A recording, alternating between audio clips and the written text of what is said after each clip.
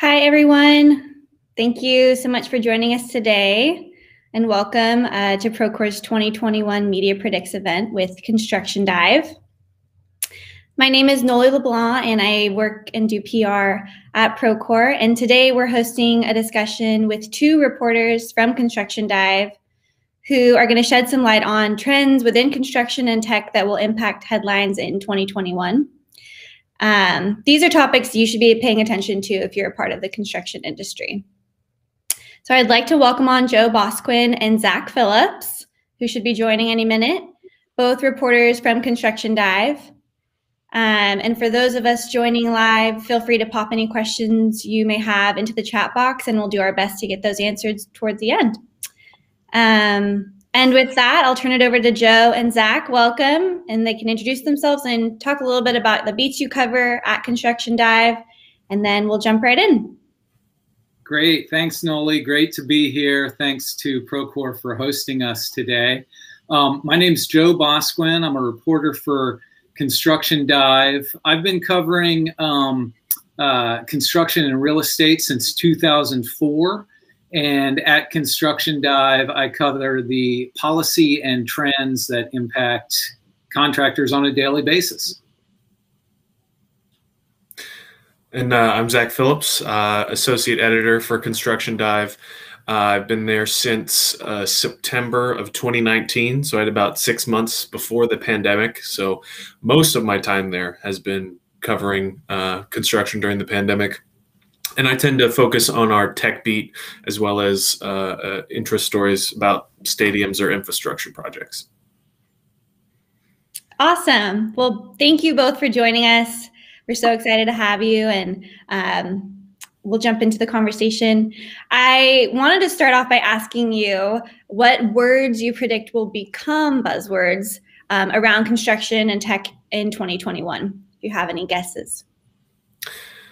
Yeah, I'll go first with that one. I think one of the things that we've been sort of covering and talking about recently is unions and labor. So kind of lump those in together as one sort of buzzword. I think tech integration, especially with software stuff that is used every day on job sites, is going to be something that we'll be seeing more of. And then this one's not necessarily a buzzword in terms of being like a new idea, but I think backlog is something that we're probably going to be covering or having to reevaluate over the course of the year. How about you, Joe? Right. So, Noelie, I've got some acronym soup for you for buzzwords in 2021. And it's going to include ETS. We're going to hear a lot about that with a emergency temporary standard upcoming from OSHA in the next few weeks, most likely. We're going to hear about ESG, which stands for Environmental, Social, and Governance. It's an investing philosophy that I'll talk about. And of course, everybody's marquee buzzword in 2021, infrastructure. Awesome. Well, we'll be sure to loop back to those throughout our discussion to make sure we touch on each of those buzzwords. Of course, we can't talk about 2021 without addressing 2020 and the pandemic. And I would love to hear your insight on how you think COVID-19 will continue to impact the construction industry into 2021. And what are some ways that you would suggest construction businesses respond to the impact in light specifically of continued material shortages, health concerns, and an even more competitive market? I believe you shared this, Joe, stat that material costs have increased on average 8% and bids have only increased 0.1%. So what are your thoughts around how this will continue to shape construction industry? Right, definitely great and timely question. And you know, I'll credit Ken Simonson at the Associated General Contractors of America for that spread between bid prices and material prices. He follows those closely. This is near and dear to my heart right now. I have an upcoming story on the site about material prices, and we've really seen just since the holidays things really spiking. Steel has gone up considerably, 20–25% since then. We had a message from Nucor Steel, major supplier, sending out 2 notices in basically a week's time to their customers saying, you know, this price increase that we're telling you about today is the second price increase that we're telling you about in the last 7 days. Nobody likes to write that letter. Nobody likes to get that letter. But it is the reality of the marketplace right now. And it's not just steel, it's lumber, it's drywall, it's a lot of the components that steel goes into, appliances, things like that. I'm hearing from my sources that suppliers are telling them it's really a supply issue, right? They still can't get workers back into factories at, you know, at a full staff level. We've got supply chain issues. Last week, there were 37 cargo tankers sitting off of Los Angeles waiting for dock space because the dock workers were sick with COVID and there weren't enough dock workers to unload those shipments. So, you know, this is going to be a continued trend in 2021. And, you know, nobody knows how that's going to end. The good news is one of the acronyms I mentioned before, ETS, the Emergency Temporary Standard, that should be forthcoming from Biden's Occupational Safe and Health Administration by March 15th. And it will give a uniform set of rules to preventing and combating COVID in the workplace, which has been lacking to date. If that happens, that could potentially help us get ahead of this crisis and help people return to work safely, which will give us a big leg up on this thing. Yeah, and you know, materials have been more Joe's beat sort of in the past couple months since he joined the team.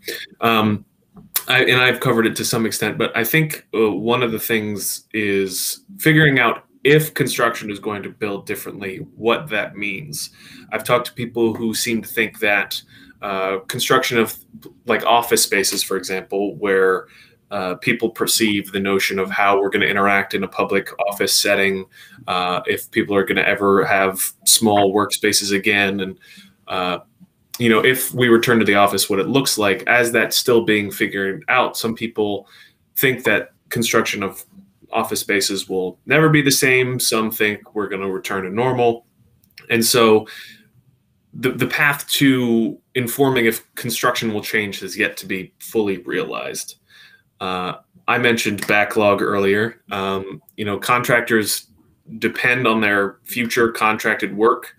As those statistics say, and as Joe was saying, if bids are less lucrative and material prices are continuing to be different, I think the security of backlog might come into question for some contractors.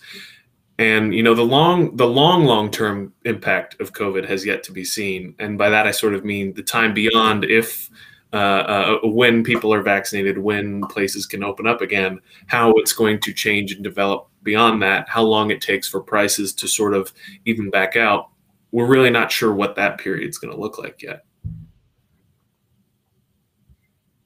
Awesome. Thank you both.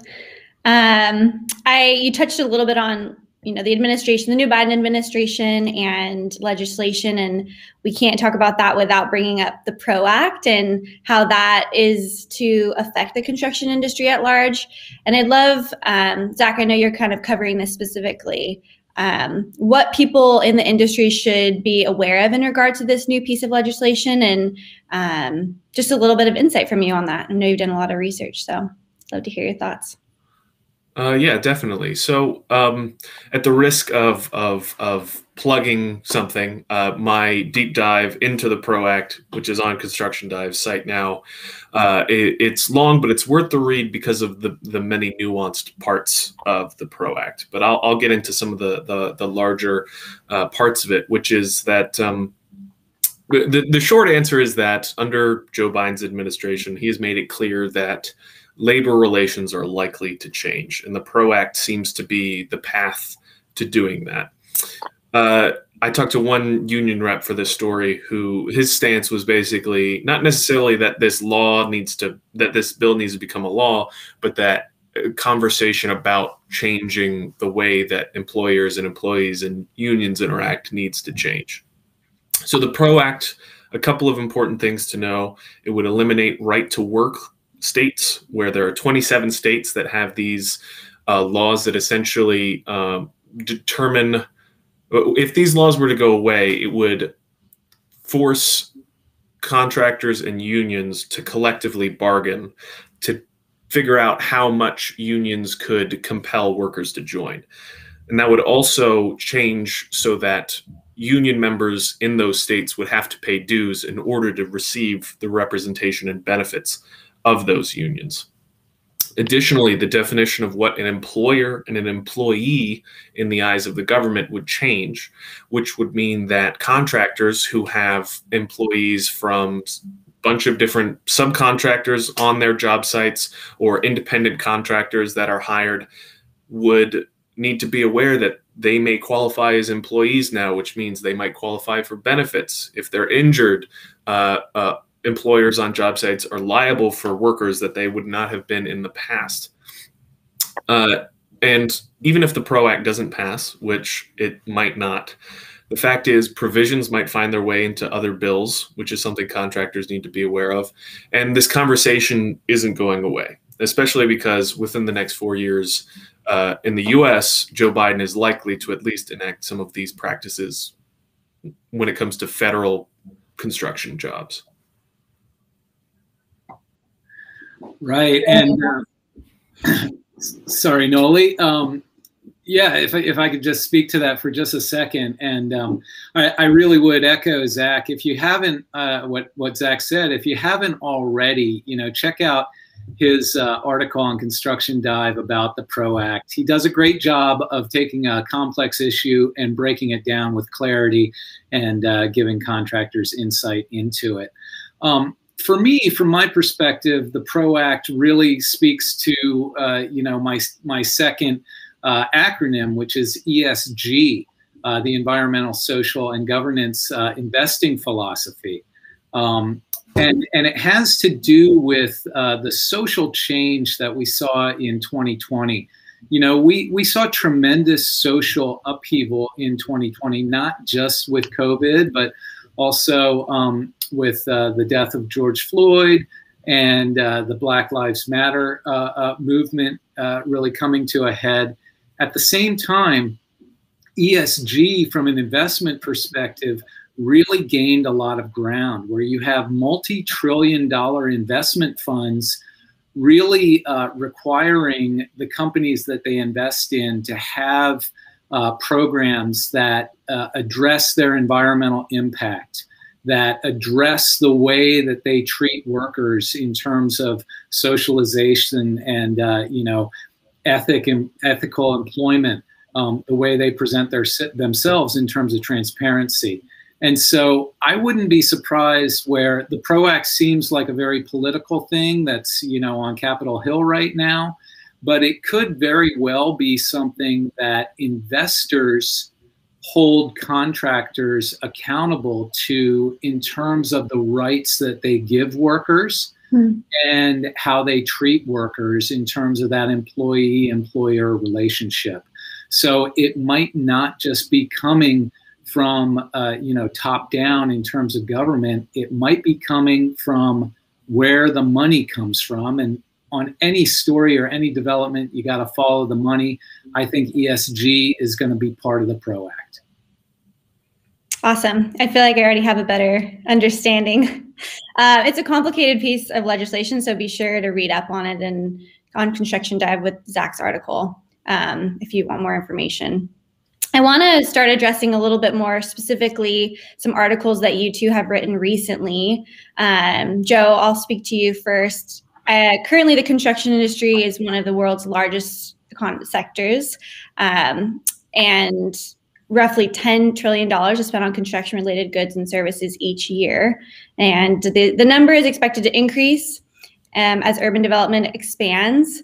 And so we know now that the population of the world's urban areas is increasing by nearly 200,000 people per day, and 55% of the world's population lives in urban areas.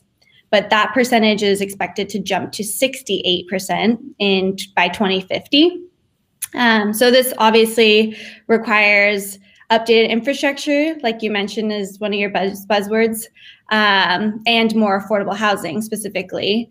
In your recent article, Joe, 6 Trends That Will Influence Construction This Year, you wrote about Michael Boards, who is the president of the New York City General Contractors A.A. Judson Company. And he explained that he had to pivot from previously what he was doing, which was restaurants and gyms, to focus on affordable housing projects that were considered essential. And so the commercial construction industry has taken the brunt of the most recent recession. We know that, and we see the need for continued build out of affordable housing.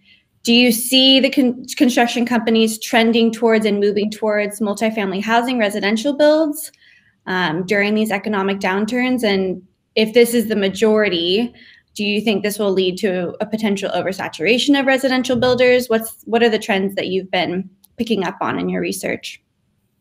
Sure, it's a great question and a great topic. You really hit on it, Noelie, in that, contractors in 2020 really took it on the chin on the non-residential side, on the commercial side.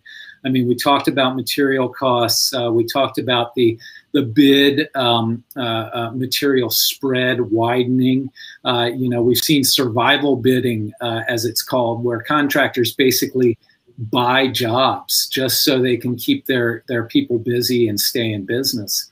And so we have seen a shift among some contractors to go into residential out of necessity, right? And residential has been the place to be, particularly on the single family side, multifamily as well. But what we've really seen is a real uptick in single family as urban city dwellers have really wanted to move out to the suburbs to, get away from a dense population center in terms of COVID. That would suggest that there could be more housing built and more affordable housing built. However, I spoke with a contractor the other day. He made a very good point. He said, there is no such thing as affordable housing. There is only subsidized housing. And what he meant by that is it costs the same to build an affordable housing unit as it does a market rate unit, right? People are having problems covering their rent right now. We've seen the rent rolls decrease in recent months, and there's now upwards of $70 billion in outstanding rent since the beginning of the pandemic. So I think there's a desire to go into residential. I think that it makes sense that there's a need there. Whether contractors can pivot and afford to go there is another question, especially if developers look at their rent rolls and say, hey, I'm not collecting rent on the apartments I already have. I don't know if I can afford to build new ones. So it's a tricky wick, and something we'll just have to wait to see in terms of where it leads in 2021. Yeah, thank you for your sharing. It's complicated, like you said, so there's a lot of moving pieces, but I think it's important to hear what you're picking up on in the industry with the people you're talking to and through your sources. And Zach, I wanted to circle back to one of your buzzwords, which you mentioned, which was integration. You recently wrote an article about construction app usage and discussed the clear need for integrated data specifically amidst construction professionals. And in the 2020 JB Knowledge Contact Report, it found that 92% of respondents are using their smartphones every day on the job site. However, it also found that only 20% of respondents are using applications that are integrated between the other apps. So the data is integrated between apps. So what are users saying is the key driver behind this lack of integration? And is it legacy systems, lack of connection between those commonly used tools? And in your opinion, and based off your research, what data do you think construction professionals are most interested in seeing integrated? Great questions. I would encourage people to check out JB Knowledge's report, as they were the ones who captured all of that data and recorded it. Oftentimes what we try to do at Construction Dive, for those unfamiliar, is especially when there's reports or data like that, we like to use our brief format to show the data findings and then have an insight section where we try to bring a little bit extra to the numbers, to the data, or whatever the news might be, just to go a little bit extra into the story coverage. There's always a new robot, a new drone, a new autonomous bulldozer. There's always something that's being announced that is very exciting. And while I'm not trying to knock the technology like that, the fact of the matter is your average construction worker, your average job site isn't going to use this brand new state-of-the-art drone or be scrambling to drop all the money on it, even though they might eventually become more commonplace. The average construction worker and the average job site is depending on their cell phone and their tablet and their laptop or whatever technology they can carry around with them that can do everything. And most people already have these smartphones. For the most part, they're used for data capture. They're used for images. They're used for everything from, taking pictures and video to record for BIM and for keeping up-to-date documentation, to timesheets, to people who strap on a headset to their phone and walk around to give a tour virtually for the owner. As we went into the pandemic, we sort of transitioned, and job sites had, owners who would regularly come to visit who are now stranded cities or states or countries away. And very quickly, we as a planet got used to using Zoom and other formats of communicating virtually. And as a result, have gotten used to passing this information around. And I think as a result, the path is to sort of straighten that pipeline out even more so that it's more efficient. So you're having workers who are walking around taking these images, and then in order to get them into their BIM file, they have to email these images to themselves, or they have to manually transfer them to these other applications, or re-enter the data because the apps don't communicate with each other. So the natural next step is trying to find a way to eliminate human error, save that extra time that is done on the job site. And, I'm not sure if it's going to be all of a sudden all of these apps that are likely competitors are going to become best friends and make things happen together, or how it's going to come about. But in general, that the next logical step is for all of the information to flow easier now that it's all accessible from any point. Awesome. Yeah, I want to come back to a little bit more around infrastructure too. And with the stimulus packages that we know are being passed and worked on, with funds being allocated towards infrastructure and updates to green building, the last green push created a lot of work for MEPs, manufacturing extension partnerships, and specifically around modernization of these facilities. To meet new standards and create tax incentives. Do you think both increases in infrastructure funding and green building will provide new opportunities for subcontractors? And how would you speculate these stimulus packages will affect the construction industry at large? Joe, I know you've touched a little bit on this in the past, so would love to hear your thoughts. Sure. And the short answer is, I do expect this to have a positive impact on contractors in the year ahead. And they're all very excited about it. I listened to AECOM's earnings call the other day. Jacobs had their earnings call the other day. They both mentioned infrastructure spending. And this is really where, when you bring up, green building standards, where two of my buzzwords intersect, which is infrastructure and ESG. Because if you look at Biden's initiatives, on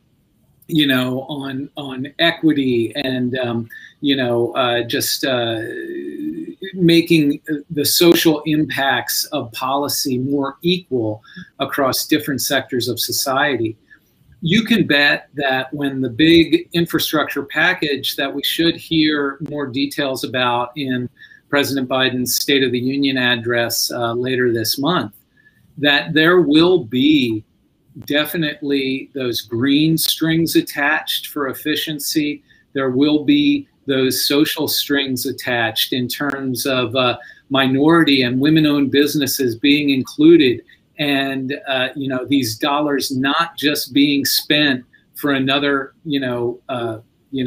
business as usual paving project.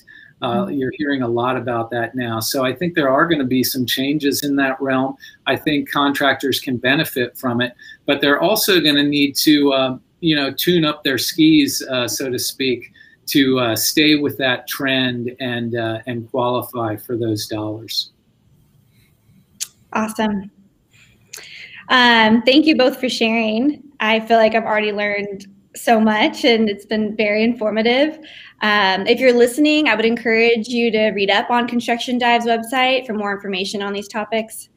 Both Joe and Zach dive in and have a ton more information than we were able to touch on here, but this is a really good place to start. So I would encourage you to continue to do your own research.